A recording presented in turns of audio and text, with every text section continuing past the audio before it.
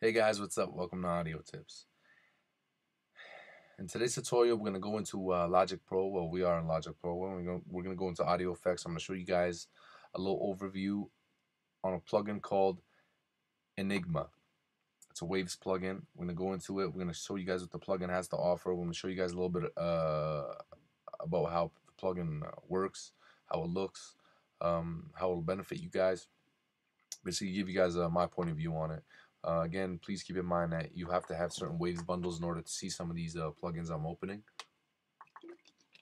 Very easy to open. We're going to go into audio effects, down to audio units, to Waves.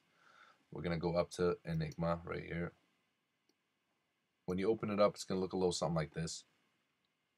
Basically looks like an EQ up here.